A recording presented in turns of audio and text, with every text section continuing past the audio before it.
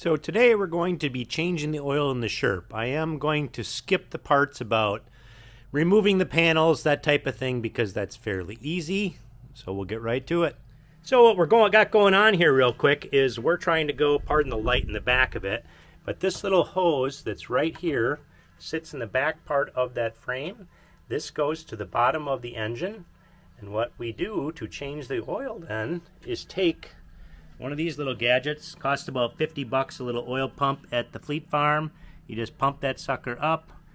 When you do it like that, it creates a vacuum. If you listen real carefully right now, you hear that crackle thing. That's right now, it's sucking air in the bottom of the unit. Hopefully you can see that right in the bottom there. That is the oil filter. So what we're doing right now is getting towards the bottom of the engine. Normally you wouldn't see any bubbles as it's coming out, but because we're getting a little bit of air, you might be seeing some bubble action there.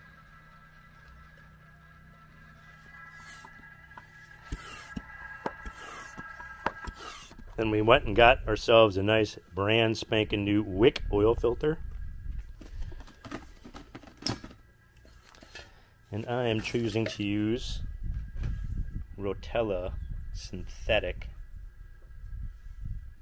We have the engine on the bottom, the V1505-TE3. And as you can clearly see from this, we should be using 1.77 US gallons of oil. Not going to bore you with the oil filter. You spin off the old, spin on the new. Go to the top of the engine, remove the oil cap, put in your oil, and you are raring to go.